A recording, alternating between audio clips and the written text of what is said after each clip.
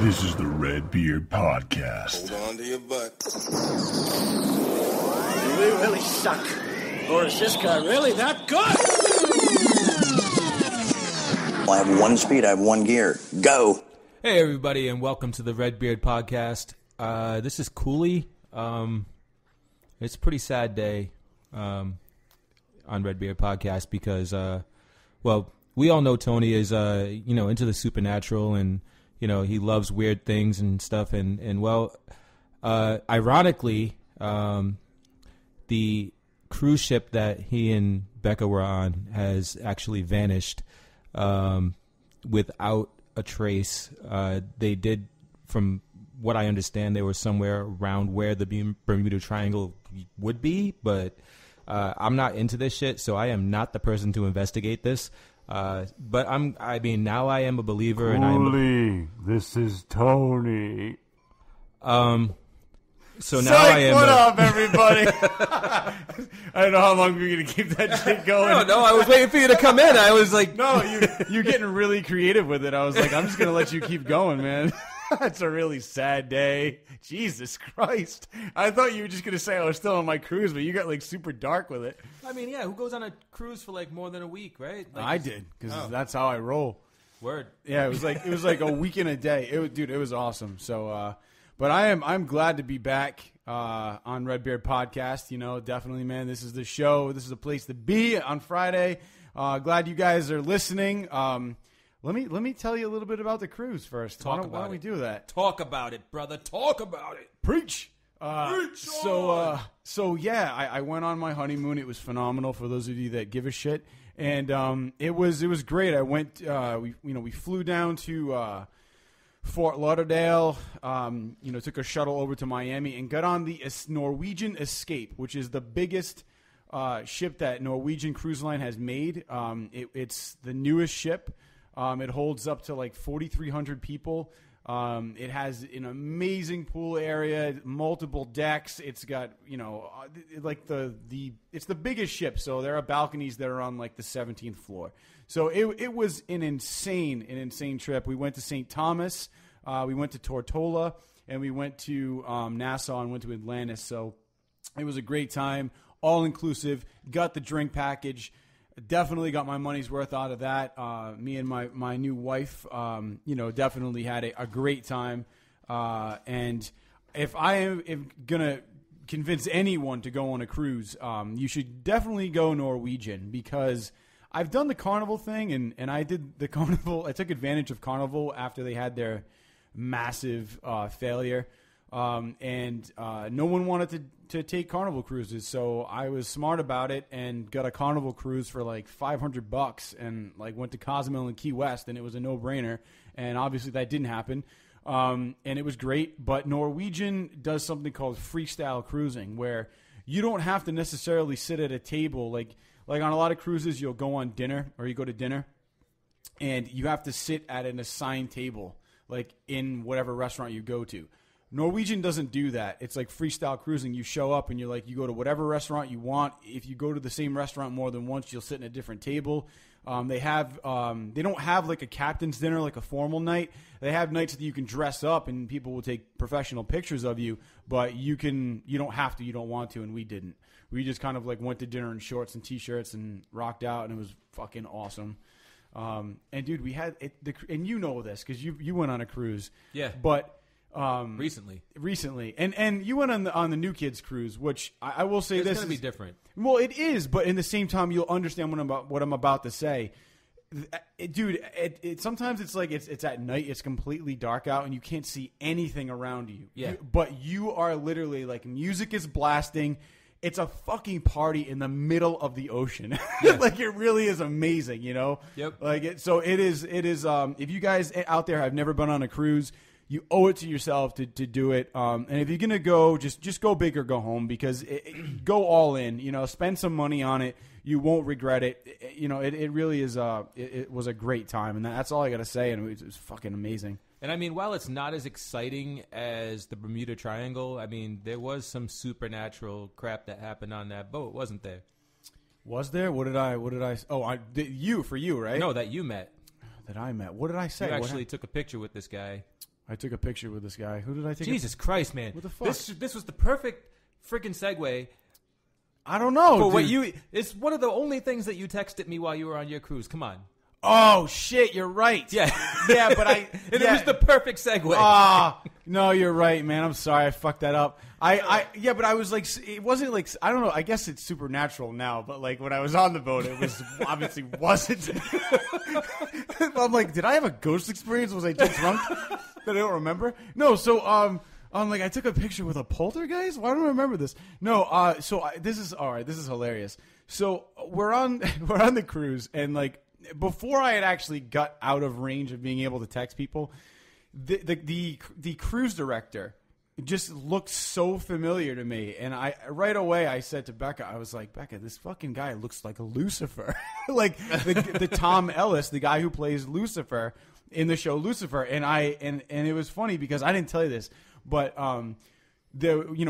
we keep seeing him on TV, and he walked in. We went to see a what the hell was it? A hypnotist one night, and he came out at the end, and he was, they hypnotized somebody, and they said you won't be able to get out of your seat until the cruise director Silas comes over and shakes your hand. So these people literally could not get out of their seats, and then he came over and shook their hand. They were able to stand up. So I'm taking pictures of him, and I'm like, he looks exactly like Lucifer. And in every episode of Lucifer wears a suit, and he's got dark hair and the beard. And this guy looked exactly like him. So I think it was like 2 days later. He's walking around the cruise ship, and I see him, and I go up to him, and I put my hand out. I was like, how's it going? He wasn't British, but I was like, nice to meet you. I was like, just want to let you know, me and my wife are on our honeymoon. We're having a great time. Like, you're knocking it out of the park. This is an amazing ship. Thank you for everything. Thank you for making this experience, unforgettable. This is a great. And he's like, oh, thanks a lot. I'm glad you guys are having a good time. He's like, congratulations on your honeymoon, and whatever.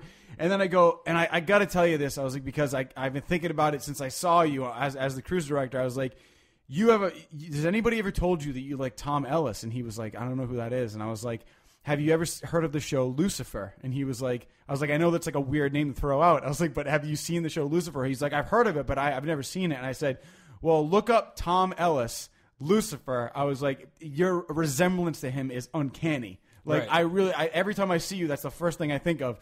And he was like, oh, and he went into his phone, and he went into the notes app, and he was like, what's his name? Tom Ellis. He goes, I'm going to Google that when I get back to my room.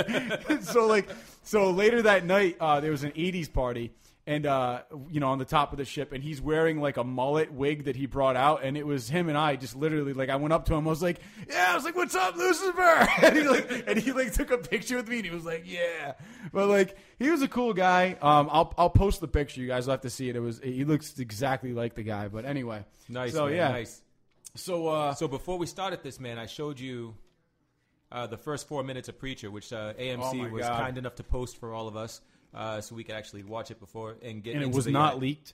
Yeah, right? It wasn't leaked. They posted it so that we can like watch it and get excited for the show. And man, I am freaking pumped for this show. Hell yeah! I have a little bit more of a connection to it than you might.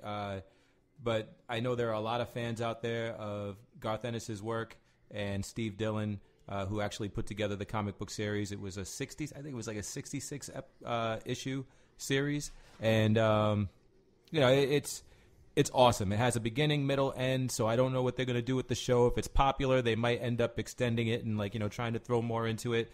But man, I'm just pumped, man. It looks like they're going to get it right. It looks really awesome. It looks like they're not pulling any punches. I mean, what did you think of the first 4 minutes, man? Well, the first 4 minutes kind of was really just like high-end, like energy. I didn't expect the first 4 minutes to throw that many punches. Mm-hmm. I really did. For those of you that haven't seen it, we're going to talk about it. So, I mean, the dude at the beginning, like, I thought he was actually going to be possessed when that thing flew in. Yeah. But I didn't expect him to fucking explode. Right. Like, that was like, holy shit. Like, that kind of blew me away. And I think they'll end up explaining that. But but then it cut to him and just the dude as the preacher. I mean, like, he just has a badass presence about him. Yeah. So I'm looking forward to seeing kind of like where he comes in and what his mission is, because I never read the Preacher comic books, although I knew they were out there because when I used to go into comic book stores and look for Predator comic books, Predator was always before or after Preacher. because it was PRE. So I always saw these Preacher comic books, but I never got into them. But now that there's a show about them, it only makes me want to read the comic books even more. Because it just seems like it's got to be a good story if they've brought it to AMC. Because AMC doesn't, toss out shit. And I think that we're all aware of that with Fear the Walking Dead and The Walking Dead, although I have not watched Fear the Walking Dead because I just, for some reason, cannot get into the second season. It is just not dragging me in. But I will say, I mean, this first 4 minutes kept my attention the entire time. And it actually threw some laughs out too, which I thought I didn't expect. I have a twisted sense of humor, so I found like when the guy exploded, I laughed because I was like, "What the fuck?" Like, yeah, because it was like so unexpected. It was literally like somebody tripping and falling. Yeah, he was like, "I am the prophet," and then he just blew up. Yeah, I was like, okay, yeah, because you're like, "Oh, you're the prophet. That's going to be all." Whoa, what the fuck just happened? Oh, now I have AIDS because there's blood on me. It was just like, I don't know. It was creepy, man. It was creepy. It was it was good though. It really kept my attention. I'm excited to see where this is going to go. From what you saw in the first 4 minutes, and I know that you read Preacher. Yeah. But was there anything like, did everything in the trailer make sense, or from what you saw, have they already changed things? Oh, they've already changed things. Really? I don't want to they've already changed things, but they've already given us something from the book. You know what I mean? Like, it's like you can, it's very true to the source, but not like verbatim. You know what I mean? Like, okay. they're rewriting it. You can tell that they're making the changes that they need to make it fit. In like for today's audience. So you don't think that like the original story would have worked today? I think the original story definitely would have worked today, but it wouldn't have worked on network television. Okay, right. All right. So I mean, why though? Like, what about it? Like, well, it's without going too much into it, but that's the thing. Like, I mean, I look, this book came out in 1995. Yeah, okay. Right. This is 11 years ago. Those people that don't know the book, there's a lot out there that don't. I mean, I've had to like actually introduce people to this at a very late stage in the game. And then there's still people today, like when I'm like, hey, you're going to watch Preacher when it comes out? Well, what's that all about? And it's like, dude, it's based on a comic. Really? And it's like, yeah, really? And it's one of the most popular comic books out there. Like, I mean, it's one of those things like Watchmen that actually changed the face of what comic books are today. But with that being the case, the fact that it's out in 1995, it's really hard for me to say to myself, oh, I need to avoid spoilers, right? Yeah. But it's been out there. You're going to talk about it. But I'm not going to, because I know there are certain things that, are essential to the story that... Hey, you don't want to spoil for people. Yeah, so I mean, there's stuff that there is stuff that we saw in that first 4 minutes that, like, I could totally, like, pull apart and, like, tell you, like, hey, this is what's going to happen. This is what we saw. This is what that was. This is... You know what I mean? But I'm not going to, because it's just, I think it's just too much to give away. And I think they're really going to try to build up to that and really reveal things for people. And I want to keep that surprise alive. But that makes sense. Yeah. There are really there's not a ton, but there are a few like really big Easter eggs, I would call them, that, okay. If you are a comic book fan, watch the first 4 minutes, you'll see what I'm talking about. And, definitely watch the series. You know who's directing that, right? Seth Rogen. Are you serious? Yeah. The first episode of the season? No, the season. They wrote Seth and directed Rogen? it. Yeah, they are responsible for bringing Preacher to AMC. Is he like a fan of the comic book then? Like, huge fan. Seth Rogen and him and the dude, and I can't remember the guy's name. I don't know his name. What the dude from what? The dude that wrote This Is the End with him. Well, there's James Franco. He wasn't in it, but it was the skinny kid. I can't remember who it is. All right. Well, anyway, yeah. But that's yeah, shit. Those two guys are actually responsible for bringing it to AMC, and they're actually talking about bringing The Boys, which is another Garth Ennis product, to. I think they're talking about bringing it to Showtime or Cinemax. I can't remember. Dude, you literally just blew my mind. I would have never in a million years guessed Seth Rogen was behind this. When they announced it years ago, like, I had no friggin' clue. I was like, what? So he's already been involved with this for Yeah, for a little over a year. Oh, Evan Goldberg and Seth Rogen? Yes. Okay, yeah. Holy shit. Well, he only directed, it says one episode. Directed one episode, but responsible for bringing it to AMC. They're producing the entire series. Like they're writing and producing the entire series. The first episode is directed by them, and then the rest of it is directed by different people. Well, dude, I'll tell you one thing right now, man. If they directed that first episode, that totally changes my whole perception of Seth Rogen, because that is not like him at all. Yeah. That's amazing. That's awesome. But, I mean, then again, they did some dark shit, and this is the end with a comedic twist. But I feel like if you take out the comedy, it's still dark as shit. Yeah, one of the dudes that wrote Breaking Bad and directed a few episodes of Breaking Bad is actually going to be doing one of the shows or one of the episodes of Preacher as well. I could see that, though. I could see that because I know that Breaking Bad, I mean, you had Vince Gilligan, he was brilliant. But also, what I like about AMC is that they allow, well, I mean, you have to have some sort of vision for this and you have to be somewhat qualified, but they have a lot of their actors actually direct the episodes. Like Bryan Cranston directed some of the best episodes of Breaking Bad. Right. So and that just goes to show, like, I think it was the episode where he you watched the series, right? Yeah. The series where it was in the last season. I think it was like one of the last episodes where he went off on Skylar on the phone and like made her think like that he was remember that episode? Yeah. That was him. Like that whole episode was him, and that was one of the best episodes, like as far as his acting went. I thought was like amazing. He directed that episode, and a lot of the episodes that I was like, oh, this was a great episode, Bryan Cranston. The one where, the twins actually blow up that car and like walk away or whatever. Yeah. Bryan Cranston. Like he definitely went all out for some of these episodes. So I love the fact that Seth Rogen is directing this and that Evan Goldberg. That's awesome, man. I can't wait to see the rest of the series. I'm totally in now. Yeah, and then June 3rd, just as an aside, Robert Kirkman, the creator of The Walking Dead, also created another comic book called Outcast, and that is going to be premiering on Cinemax on June 3rd. That is something that you would probably be into. It's about demonic possession. Oh, hell yeah, man. I'm all in that. And exorcism and stuff like that. When is that, June 3rd? June 3rd, yeah. I'm watching that. And it follows the story of a young man who actually was possessed and was able to, be exorcised. Mm-hmm. And, Is the guy still alive? Yeah, he's still alive, and people are actually... And like the demons or whatever are actually coming after him, and he's actually going around and trying to help people the way that he was helped. Mm-hmm. So it's a pretty cool story. I've read like the first 6 issues of the comic. Haven't really gotten around to getting to the rest of them, but it's an awesome comic book.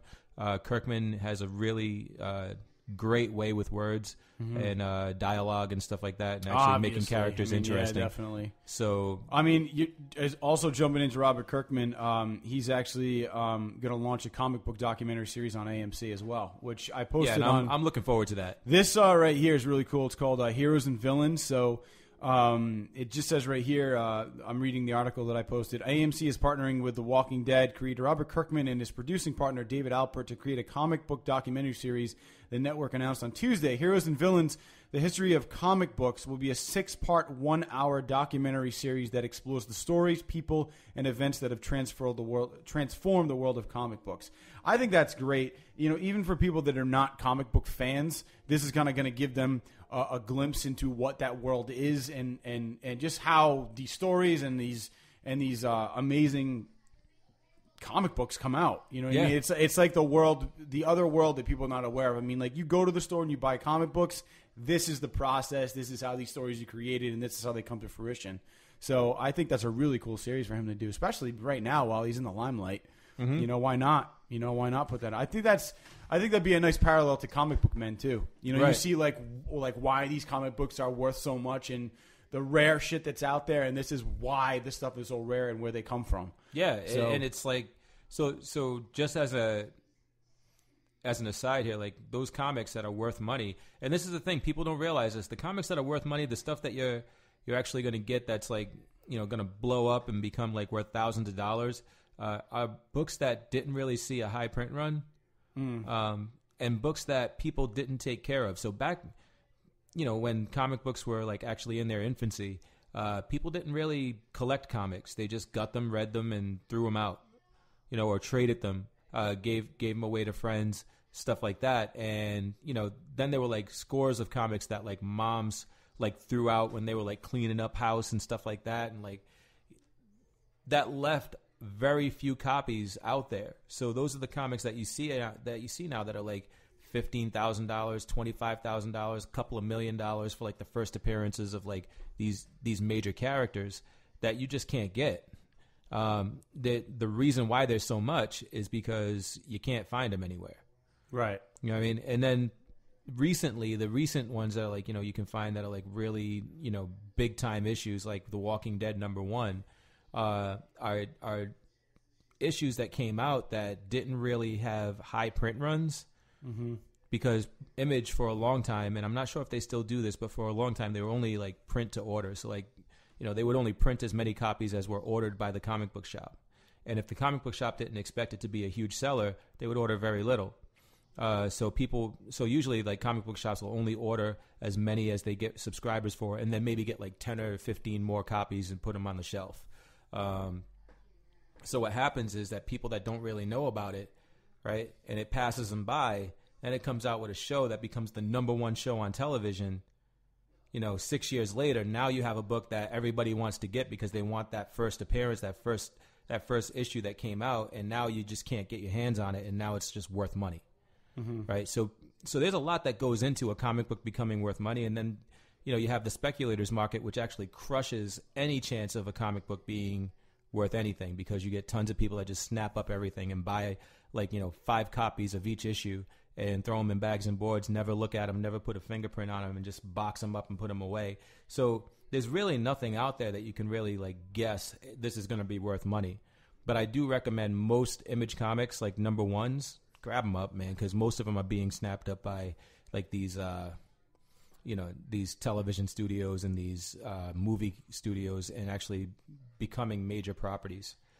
Well, people are going to make a lot of money off of them. I mean, I remember when I used to go to comic book shops and I would actually get the book that would tell you how much everything was worth. Right. You know what I mean? And it's Overstreet or Wizard. Yeah, it was Wizard. Yeah. Yeah, and there was one comic book that I had at the time, and I forget what it was. I still have it. It's when I found out I had it, I put it in plastic and wrapped the shit out of it. It's it's sealed. Yeah. Right? This thing at the time was worth like $500, and that was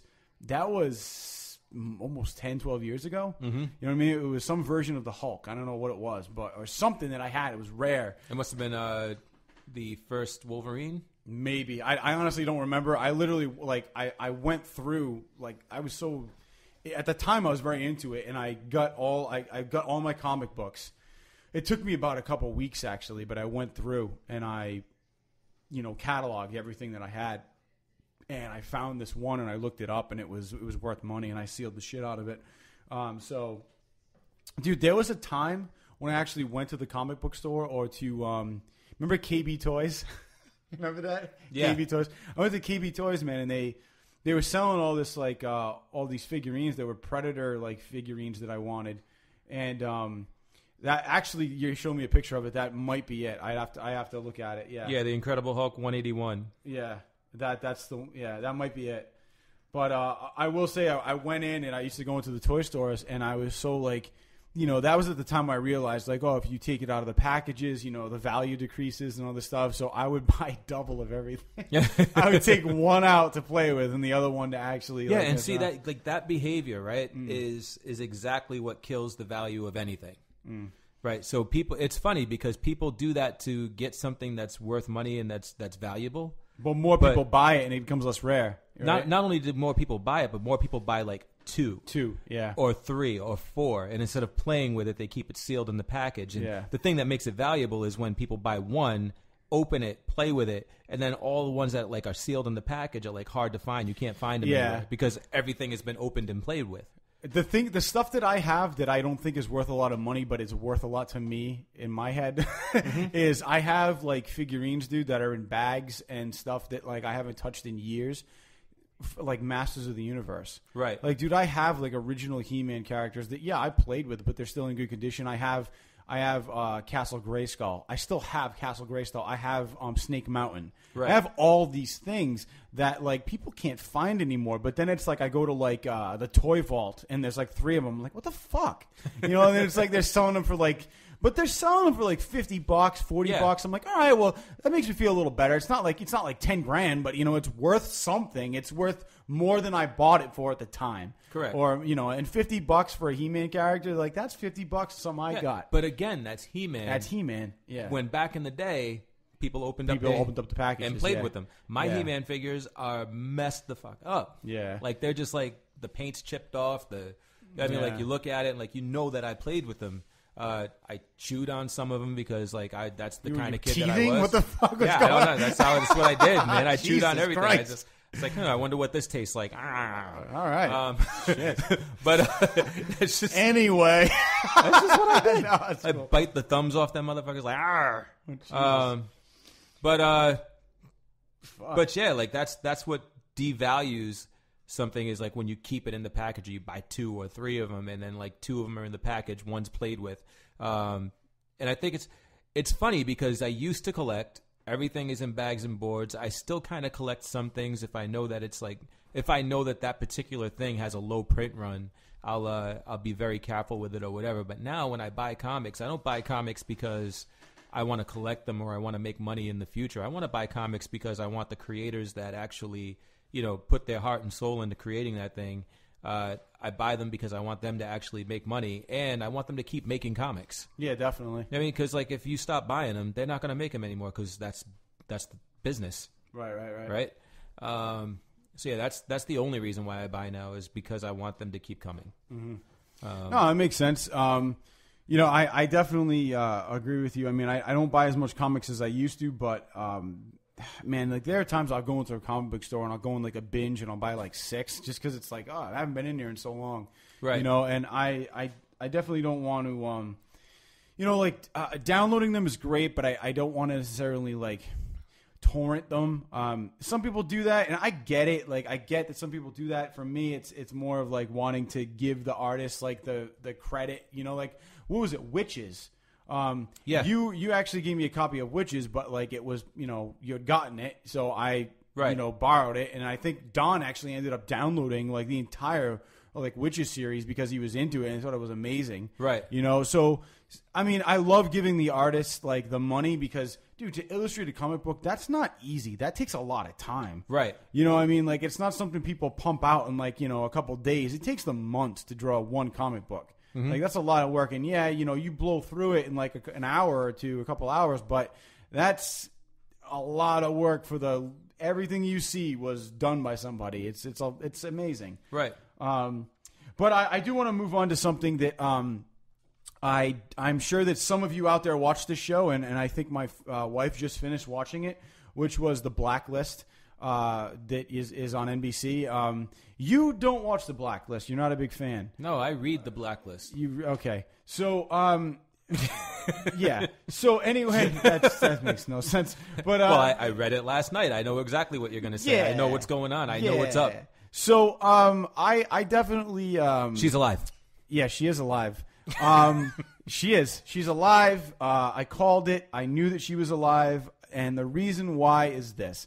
And I am so proud of myself because I fucking nailed the way that she was alive. Yeah, because they slowed her heart rate. Yes, and I said that shit, and it's exactly what happened in Romeo and Juliet, where like she went to the apothecary and took some shit and slowed down her heart rate, so people thought she was dead, and then she woke up in the thing, and then you know Romeo like sees Tom. her, and he's like. Yeah, or DiCaprio. If you want to go there, he sees her when she wakes up after he took like that shit that's strong enough to kill 20 men. He basically dies 2 seconds after he realizes she's alive, and it's the worst fucking thing ever. But and what's really cool is they go to Cuba. Yeah, they went to Cuba. Yep. Not Romeo and Juliet, but but Tom and Lizzie. Tom and Lizzie, and still, you know, Red is fucking shit up. And I honestly, it was weird because Red didn't know. Well, Red didn't know, but it's still what I said. I said that woman. Yeah, his handler or not his handler, his fixer. Yeah, she fixes the problems and takes care of dead bodies. Yeah, but Katie. I think Kate. Yeah, cool. Something like that. She basically did exactly what I thought she did. You know, was worried about Red becoming somebody who was going to have an effect on their child's life, who was putting their child's life in danger. So she went to the extent of kind of going behind his back and making sure that they got to a safe place, which in the end was not a safe place because they got tracked by Robert Kirkman, or not Robert Kirkman. That's the guy's name. By Robert Kirkman. His name is Kirk. Yeah, thank you, Kirk. Yeah, Robert Kirkman from The Walking Dead followed them. That's in the next season. The Blacklist and The Walking Dead collide. Dude, you watched this show. No, How am I telling you? No, his name was Nathan Kirk. What was Kirkman? Nathan Kirk. Jesus Christ, give me a break. So anyway, we're touching on so many names. Anyway, Nathan, Nathan Kirk or whatever his name was. They tracked where they were going and found them and so forth. And it kind of ended on, of course, a cliffhanger where you don't necessarily know what happened to Tom. He's apparently got a spinoff coming with Famke Janssen, where he got knocked in the head with a gun. That's the last episode. You don't know what happens to him. You see the baby's missing. You see that Lizzie's gone. And at the end of the episode, you're gonna find out something.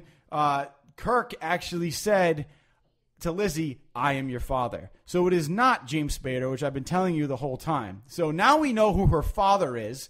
Do you though? No, it is because it would have made it makes no sense for them to not know by now that Reddington is not her father, because they have his DNA. They have her DNA. They would have known by now that there was this connection. Did he say I am your father? Yes. Yes, he did. He said, I am your father. And then she was like, no. Well, no, she didn't. She just kind of didn't say Not anything. true. She didn't say anything. That's impossible. She looked surprised and still had her arm. And and she wasn't about to die in this massive hangar with where she could plummet to her death. She was in a chair safely in some weird room. So not safely. But anyway, that the end of the Blacklist, not surprising to me because, like I said, I called it. I think that they brushed over Lizzie's death way too nonchalantly. One of the main characters is dead. Let's just have her funeral. And I'm like, when someone dies and there's a major death where that actress is not coming back, then you're going to have something along the lines of Dexter. Dexter, the fourth season, where Trinity is the killer, and at the end of the fourth season, spoiler alert, sorry, the series is over. The main character, Dexter's wife, ends up getting murdered by Trinity, and you find out that he had killed her before Dexter actually got to him. So he comes home and finds her in a bathtub, dead, and she bled out in the bathtub, right? The same kind of death he's been doing. And that actress came on 2 days later and talked about the death and how she felt about it and the character and how she felt about, her not being part of the series anymore. You didn't hear from this girl at all. And I'm like, she's not dead. And her name is still in the credits. I'm like, she's definitely still a part of this show. There's no way they would have cut her out without us having some kind of interview about her. We know she's pregnant, but that doesn't mean she's dead. So... it's one of the problems with... I think that's one of the problems with the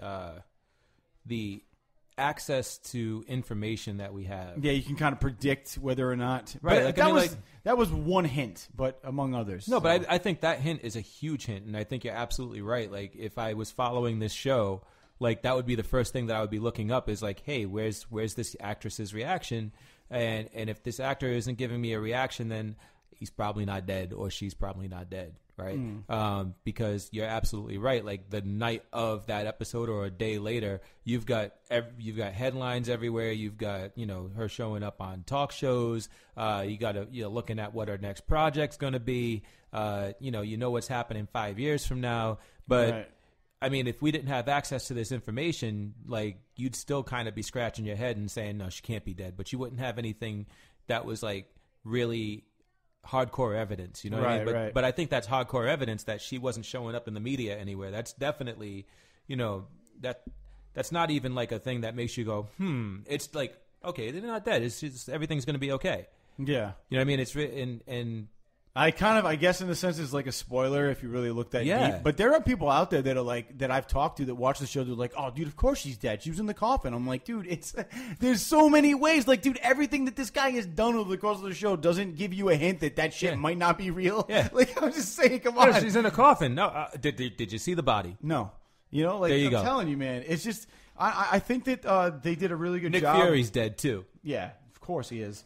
They did a lot of great things to make this death seem as real as possible. Some people fell for it. I was not one of them, but hey, props to the NBC and the Blacklist for making some people fall for it. I thought it was brilliant the way that they did it. But I went to school for theater, and Romeo and Juliet was like obviously the biggest classic, so that's kind of what I thought happened, and it did. So hey, there you go. As far as what's to come next season, who knows? I'm looking forward to seeing where the Blacklist goes. I think it's a great show, and I think it's got a potential to keep going now that Lizzie is back in the picture, because that is the only reason why James Spader is part of this franchise. I do want to touch upon another franchise that has come to fruition for me personally. You and I watched this before we started recording today because I was away last week when it premiered, which was the Assassin's Creed trailer. Starring the mega-talented Michael Fassbender. What did you think of the trailer, not being a fan of the game or not playing one who plays the game? Okay, so, not being a fan of the game, not being one who plays the game, I had no idea what to expect. I thought it looked like it had some pretty good action. I found it weird that, you're in, the Spanish Inquisition, and they're playing friggin' Kanye West. That was a little weird. It was a little weird. Yeah. But I am God. God is. Shut up, Kanye. Yeah, it's it's like it really felt like a commercial for the next Assassin's Creed game. Thank you. Which, if it was the next Assassin's Creed game, looked pretty dope. Looked pretty awesome. Yeah. But the fact that they had that music playing over it, it really felt like a commercial. It felt like, and it was a commercial, but it felt like a commercial for a game. You know what it did, though? When that music played, it took me right out of the time period. Exactly. I feel like I'm watching a trailer instead of actually, oh, this is the Spanish Inquisition. Can I think I'm in that time for a second? That and the fact that Ubisoft had their logo all over the front of the trailer. Well, that was just at the beginning, though. Well, yeah, it was like, I felt like it was just Ubisoft. Well, yeah, but dude, they're a major. They created the game. Sure, their logo that's should great. be the beginning. That's great. I don't think it should, because they're not a movie studio. But you have to pay the rights to have that Assassin's Creed name in the. You know what I mean? That's their company.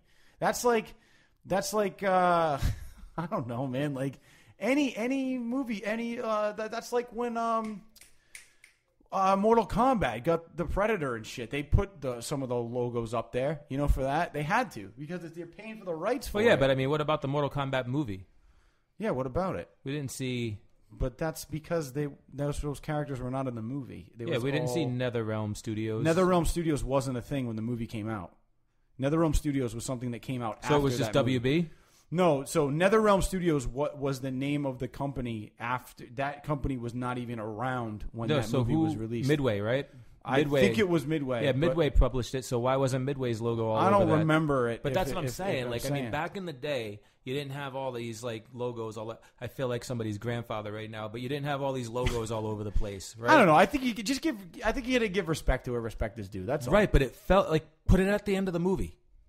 Yeah, all right. Right? It felt like a video game commercial, is what I'm saying. All right, but let's be realistic. Reason why they want to put their name out there because millions of views on YouTube. That's why. Right, but the reason why it felt like a video game commercial is because you had a video game developer logo at the beginning, followed by a commercial that had a hip-hop artist rapping over something that was clearly set in the period of the Spanish Inquisition, which is it felt like sensationalism, right? And it wasn't. All right. Well, we'll take that shit out of that.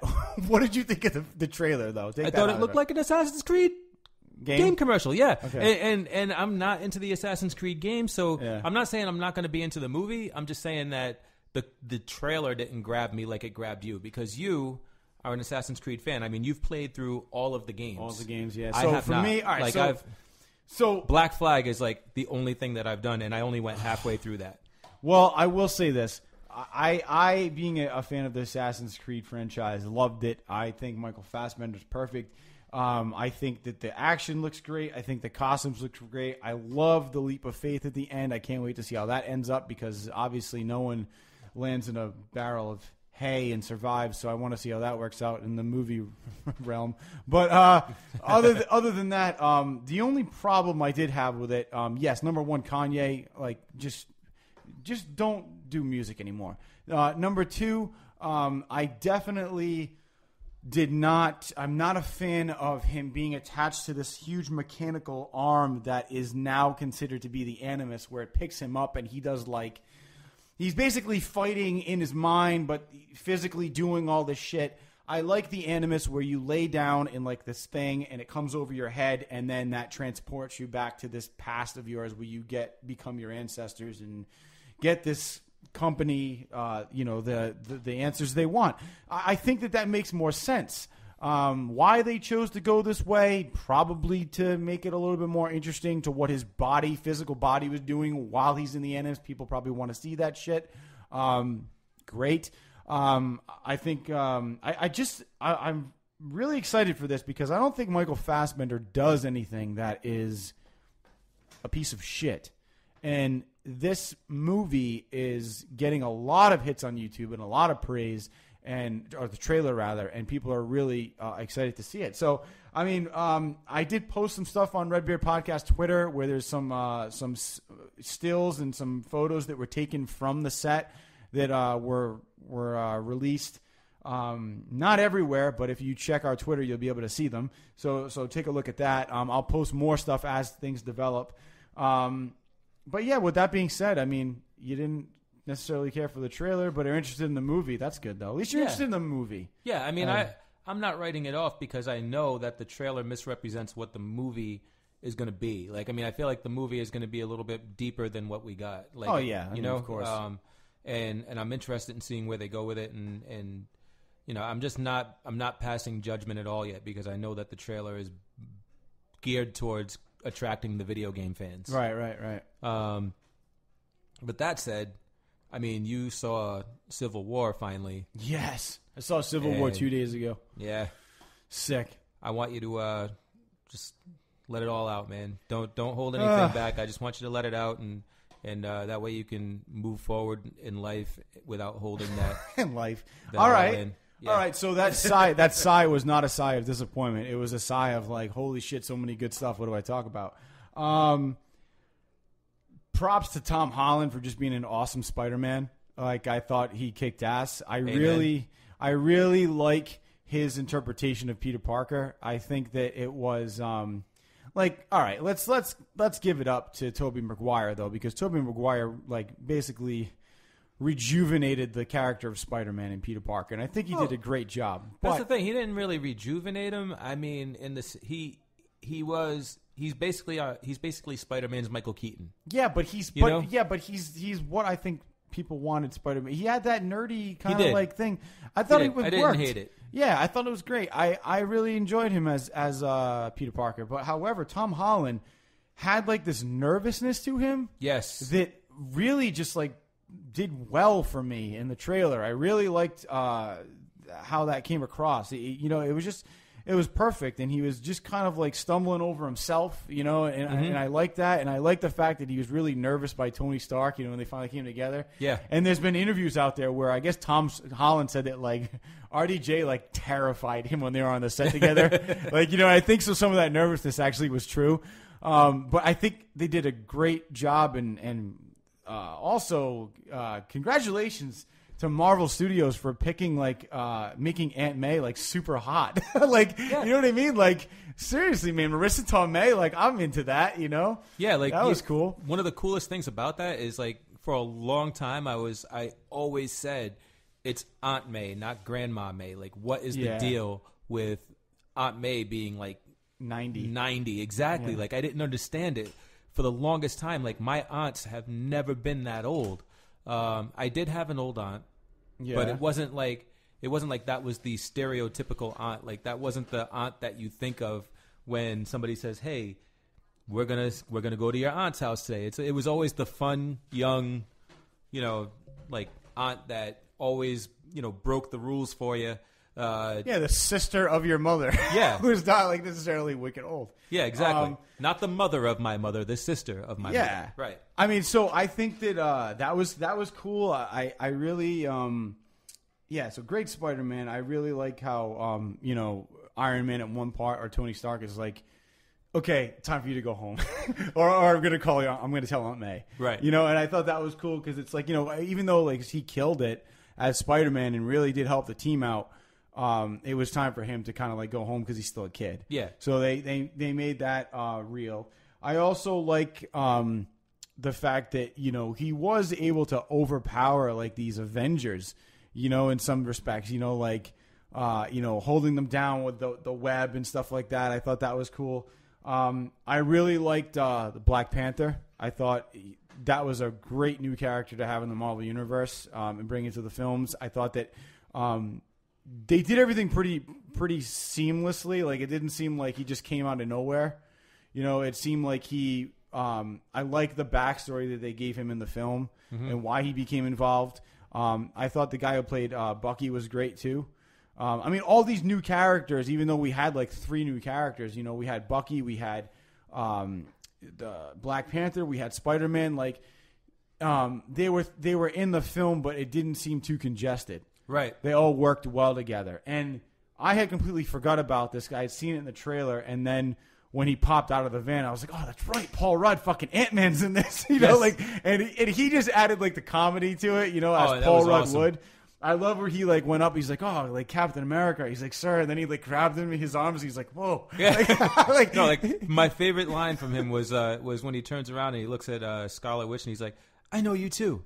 You're great. Yeah. And he just turns back around and he's like looking at Cap again. Yeah. And go ahead, he's like, I think this is your shield, Captain America. Like he's like, oh, this guy was awesome. He was great. I just think that overall, I mean, it was action packed. It was Avenger action. I mean, you're going into a Captain America Civil War, movie, and it's not Captain America. It was the Avengers. And it was great. And I don't know. I mean, I think it's definitely one of the better. I mean, it's funny because all the Marvel movies are great, but this one really did stand out to me. Right. It really did. It I think it blew the other 2 Captain Americas out of the water, but I think that's because it had all these characters involved. And as the Marvel Universe grows and expands and becomes this, legit universe, we're going to get to see all of our favorite characters come together and work together. It's at that point now where it's not just a Captain America movie or a Hulk movie. It's an Avengers movie almost every time. Right.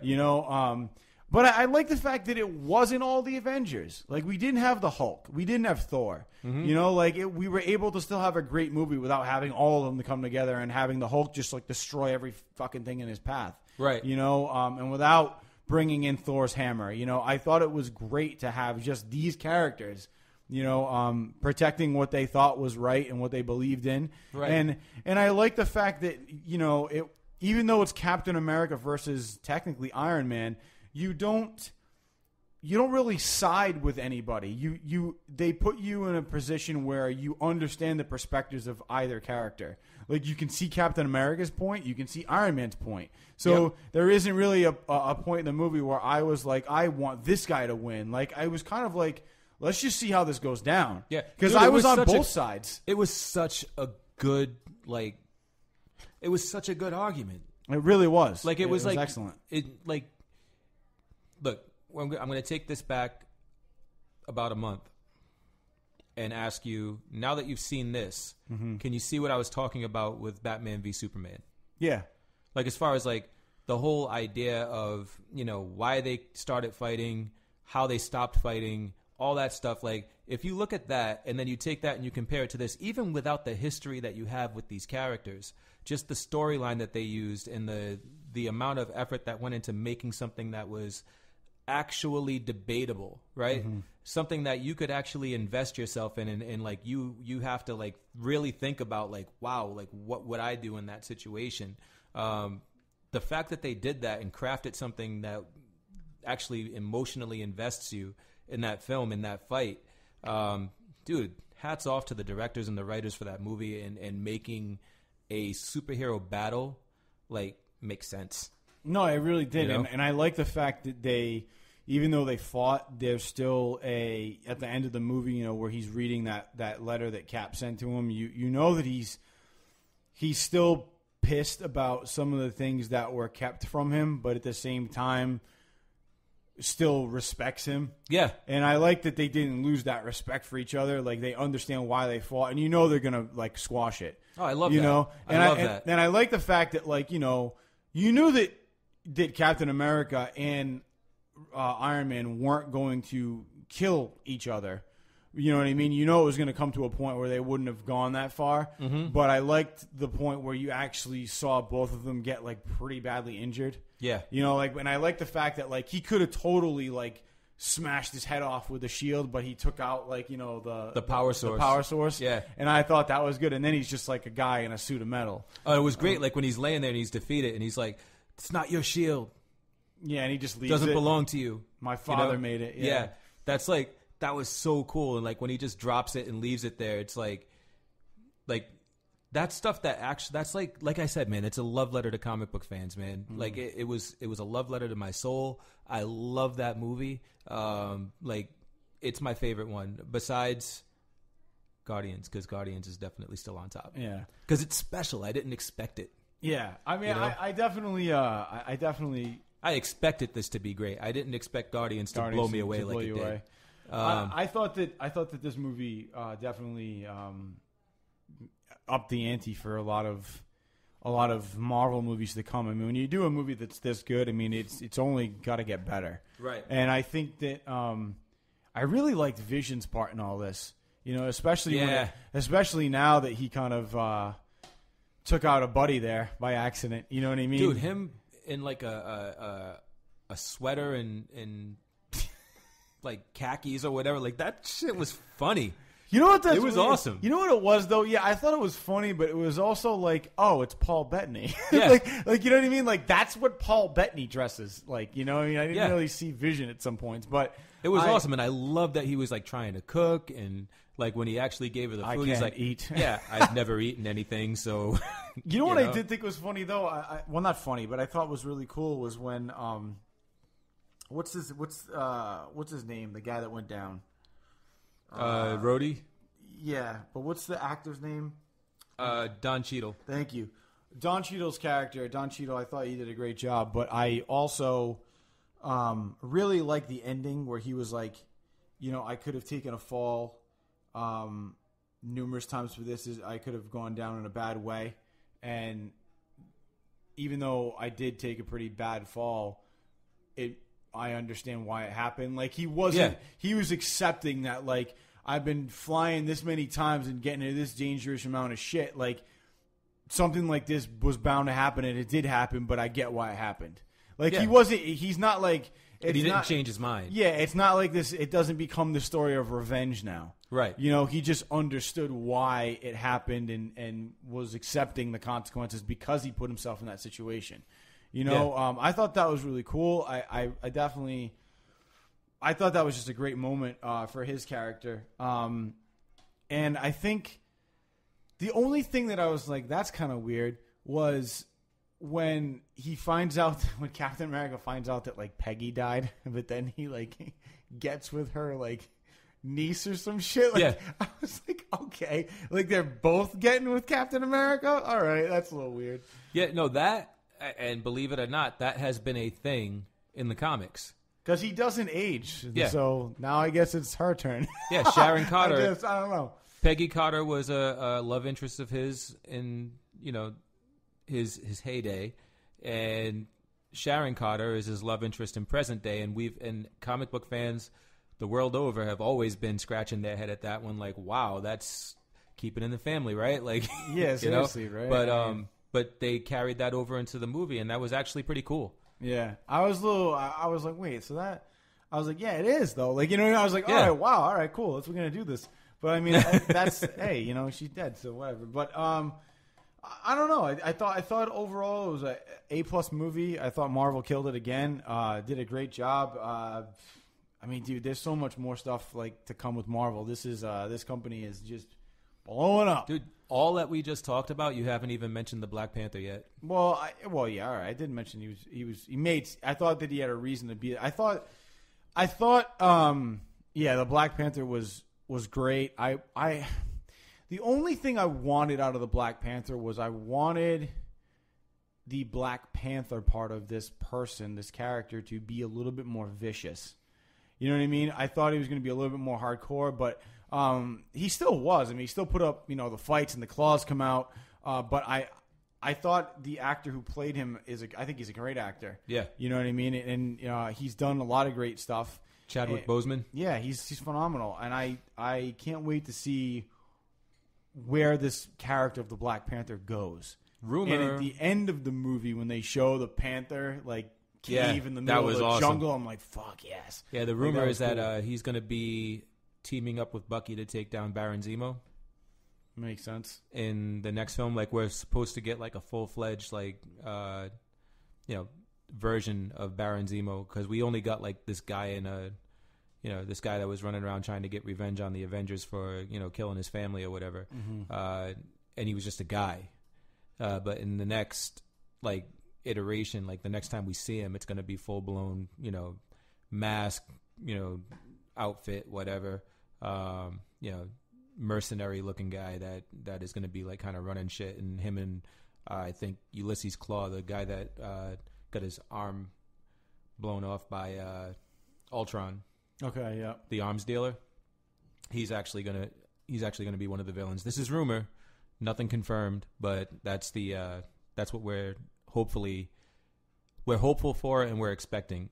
But if they change it, they change it. Whatever. But it would be kind of cool. Yeah, man. I'm really psyched to see where all these characters go. I like 3 new characters was awesome, and Spider-Man's obviously going to be a big part of this now too. So yeah. I'm looking to see where that goes too. And I like I said to you earlier, I liked that he was like, oh yeah, it's really he's jumping around in like a onesie or something. Yeah. And then he's like it's not a onesie. And then he's like, you need some upgrades. And I'm like, oh, that's so badass. He's going to build him a costume. Dude, it made me smile, man, when Cap was just like, I forget the exact words, but it was like, oh, you got Moxie, kid. Where you from? And he's like, oh, Queens. Yeah. And he's like, Brooklyn. Yeah, that was cool. Yeah, that was cool. so good, man. Like that, like I smiled. Like I was like, oh, that was such a fucking good moment, man. Yeah. Like, and I like how they're bringing him in a way where he's gonna be, the next movie's gonna be like, hey guys, like, sorry about all that. Yeah. But like, glad to be a part of the team. Yeah. So, it's this guy from Brooklyn. His friend was huge. Hey, I mean, huge. No, I mean it was definitely oh my god, so good. Yeah. Anyways. One more thing I want to jump on. You definitely mentioned, and we talking about Spider-Man, is Michael Keaton is going to be jumping in on this. So, well, hopefully they're still in negotiations. Yeah, but I mean, yeah, well, that's true. Negotiations were happening for Beetlejuice, and apparently that's not happening. But yeah, they started negotiating with him a while ago, and then he dropped out. Yeah, he was just like he was kind of done with negotiating, but apparently he's back in negotiations with Marvel Studios to play the main villain of the movie, which. Not sure who else he could play besides Norman Osborn, which would be awesome. And I would love to see him as a villain. He's a good villain in movies. Like I've seen him in a couple things. I mean, I think he would be a waste on anything but Norman.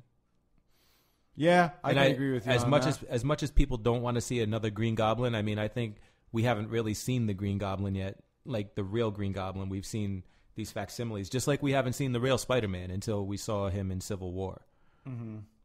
Well, I don't know though. I mean, you really don't think that? I mean, because you don't really think that like that was the real Spider-Man. Like, no, nope. Why? I think that it was a good facsimile, and it was enough for fans to go to the movie and be happy. Yeah, but it wasn't the actual. This is the first time we've actually seen the comic book Spider-Man in a movie. Okay, we've seen a good attempt at it. but we haven't seen it made and produced by people who actually love the character. Like, I mean, this guy, like this Spider-Man had, like the one that we've seen already has you know, bio organic web shooters that grew out of his hands. You know what I mean? Like, he didn't like make any, like this kid is a genius, you know, in Civil War. Like, he's going around and he's like, you know, digging stuff up out of like, you know, the garbage and shit and taking it home, taking it apart, using the insides and like creating different things. He created his own web formula, where in the movies it's like, you know, the first one, it was like, you know, a mutation from being bitten by the spider. And the second one with Andrew Garfield, he finds his father's formula and adapts it. But in this one, he truly created it himself. Okay. Right. And we finally get this sense of him being this kid genius that could rival Stark. You know what I mean? In the future, as he's getting older. This is part of what I'm talking about. Like him being a kid, a 15 or 16-year-old that's, you know, in high school and afraid of missing homework. A kid who, you know, most likely doesn't have a girlfriend and is going to have this awkward relationship with somebody down the line that we can look forward to, where he's, you know, trying to be Spider-Man and also trying to be on time for a date. Like, these are things that we can really, you know, see as the Peter Parker that we grew up loving in the comics, where the one in the movies, the best movie has been in the first series, the second movie, Spider-Man 2, with Doc Ock, and I feel like that was like the best villain that we got on screen like ever, was Dr. Octopus. But still, at the same time, we're following this Peter Parker that's already out of high school and in college, right? And, you know, lands Mary Jane as a girlfriend, and, you know, they seem to like kind of just get along, and there's no like, you know, this weird thing about, oh, you're late for a date again, I'm gonna break up with you, you know what I mean? Like these are things that I'm looking forward to in Homecoming, which, I mean, I'm hoping that we get. But villain-wise, I mean, aside from Doc Ock, we haven't really had him fight a really good villain, and I'm hoping that this is going to be the Norman Osborn Green Goblin that we've been hoping for. Okay, all right, I can see that. I can respect that. If Michael Keaton does become a part of this franchise, I think that a lot of people know him as Batman and they know him as like a good guy, but if you guys want to see him in a really good movie where he plays a good villain, check out, it's a 1998 movie called Desperate Measures with him and Andy Garcia.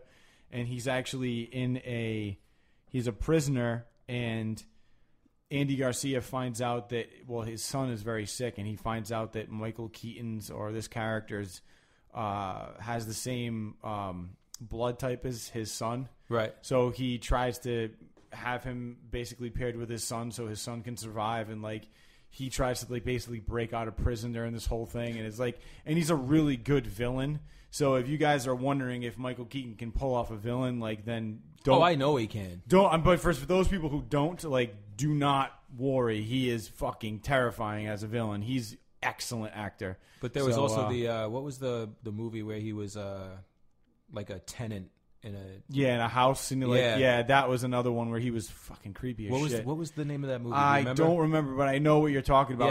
Yeah. He was like lived in like the attic or some shit, or the basement, or I forgot where it was, but yeah, he was like the neighbor or something. I'd have to find out the movie of that. It was shit, man. While you're looking that up though, like the reason why I want to see him as Norman is because if it's going to be a villain, I mean, I can't think of another villain that has that Pacific Heights. Yes. Yeah, Pacific Heights. I can't think of another villain that has that creep factor while still being a relatively likable person. Yeah. Like, because he can play that line where he's both. Yeah. You know what I mean? It's really, it's cool. It's cool, and I think it would be awesome. Definitely. Also, in casting news, Goldblum's going to be in the oh shit, the Thor movie. Jeff Goldblum. Hey, yeah, apartments.com. So it's take them down. Do your stuff. No, dude, it's kind of cool shit. I love Jeff Goldblum. I'm glad he's coming back. Yeah, there's no he's going to play a character called the Grandmaster. Okay. And Carl Urban is going to be in it too. He's going to play Scourge. Oh shit! All right. And Cate Blanchett, they finally announced who she's going to be. She's going to be the goddess Hela, who's basically the queen of the underworld. All right, I could see. I like Kate Blanchett. She's awesome. Yeah, so that's going to be pretty friggin' cool. Tessa Thompson, I don't know who that is. Do you know who she is? Man, that sounds familiar. Tessa Thompson. Yeah, I'm pretty sure I would know who she was if I saw her, but Tessa Thompson's also going to be in it. Let's see. Tessa Thompson. Oh, yeah, she's been in some stuff. She's going to play Valkyrie, she was in like Selma, and she was in Creed too. She was the chick in Creed, his love interest. Oh, was she? Yeah, that was her. But she had like dreads and stuff. Yeah. So, yeah, I mean, definitely one of those actresses that has kind of, she's just kind of come out of nowhere. I think. I mean, she's done some stuff, but if you don't notice her, you don't really see her face all the time, you're not going to know that it's her. I mean, if you're not familiar with her as an actress, you might not. She's very good at actually, like, she has a different look in every movie. So like in Creed, she's kind of got dreads. In Selma, she looked completely different. If you look at her headshot, obviously she looks different. So she's good at kind of hiding in plain sight, so to speak. But a great actress. I thought she did a great job in Creed. If you guys haven't seen Creed, check it out. It's one of those movies that, even though it got really good reviews but didn't get any Oscar nominations, it's still kind of, I feel like, gone a little under the radar. Check it out. Creed was phenomenal. I can't really think of another movie that I really think should have gotten some a little bit more respect at the Oscars, but just didn't. Sylvester Stallone won the SAG Award and the Golden Globe, and then got fucked at the Oscars, but whatever. Yeah. So either way, she's actually going to play Valkyrie, though, who is the basically the, I guess, the Norse god version of a banshee or Charon, the boatsman that takes you across the river Styx to the underworld. Okay. She's basically the Norse god version of that she like flies in on a winged horse and collects your soul and brings you to Valhalla. That's going to be her role. So it's going to be interesting to see if she has a major part in the film, like if she's actually going to be like somebody who's fighting with Thor and Hulk, or if she's just going to show up and be like a small bit role. I don't feel like they would do that though. I feel like she might. She's probably going to have some bigger part. Than that. But then again, like, what's his name? The guy who's rumored to play James Bond, the black guy. Oh yeah, Idris Elba. He was in Thor as like the Guardian. You know what I mean? Yeah. And now he's like blown up. So yeah, and he's like mad that he has to like still do movies for Marvel. Yeah, whatever. They'll make his character bigger, I think. They need to. I mean, like, it's a waste, and I'm sure that's why he feels like, what the hell. Yeah. I'm so mad that I still have to do these movies because he has to get into all that gear and makeup and all that stuff just to get on screen for like 5 minutes. 5 minutes. Yeah. I honestly think that I think he's a great actor. I can't see him being in another Marvel movie and them. You will believe that a Norse god could be black. I don't think that they will not give him a bigger role for the next movie that he's in. Also, just to kind of finish up with this, I did see The Jungle Book. Yes! Yeah.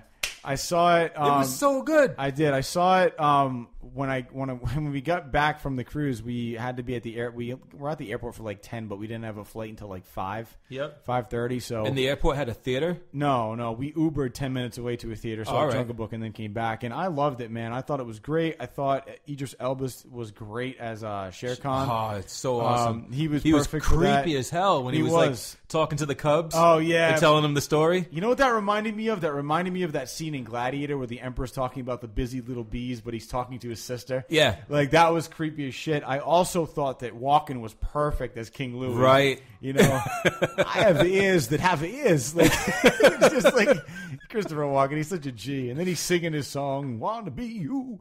So, no, he was great. No, it was straight I up. want the red flower. Dude, it was straight up like King of New York. Oh, yeah, he was. Yeah, King of New York. Such a good movie. No, I thought he was perfect for that. I thought that Bill Murray was perfect for right. For God, I didn't know what to expect with him as Baloo because I'm so used to the John Goodman good version. I think he was better than John Goodman. Yeah, he was great, man. His voice is just so Bill Murray. It's so friendly. Like, hey, yep. I need that honey. Yeah, and then and I loved. Oh God, I go blank on names all the time, man.